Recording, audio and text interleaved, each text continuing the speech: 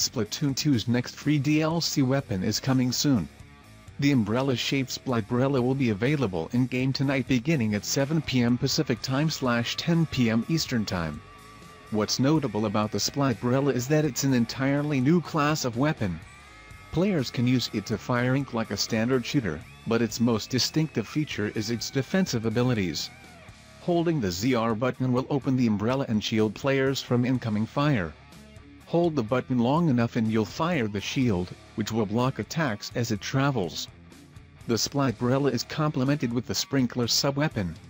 Its special is, fittingly, the Ink Storm, which creates a cloud that rains ink over the battlefield. Players can purchase the Splat Brella using their in-game currency from Ammo Knights.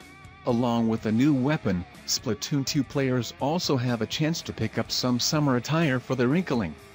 The game's official Japanese Twitter account announced that a line of summer-themed gear will be highlighted in Splatnet 2 from August 11th to 16th.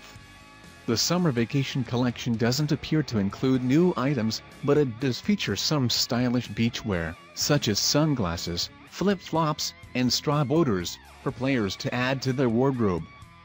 Nintendo has been releasing a steady stream of new weapons for Splatoon 2 since the game's launch.